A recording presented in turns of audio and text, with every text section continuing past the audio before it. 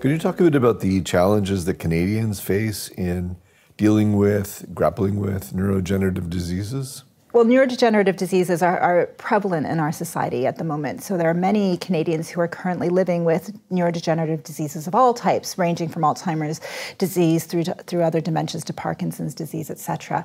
And that problem is only going to increase. We know that our population is aging, and as our population ages, we will see more individuals affected by these diseases.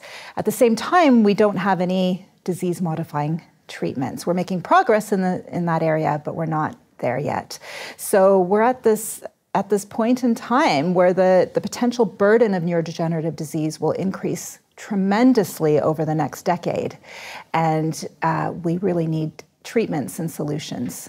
So there's an urgency to the work that you're both doing. Absolutely. Ravi? Yeah, I mean, this is a very pressing concern. I mean, you can imagine 10, 15% of the population in another decade needing assistance of some sort.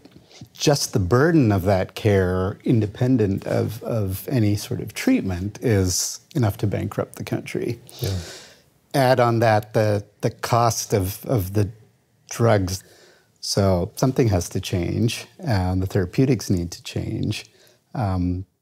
Early diagnosis needs to change, or early assessment needs to change. Otherwise, we are in big trouble. Fundamental research is absolutely critical. It really is.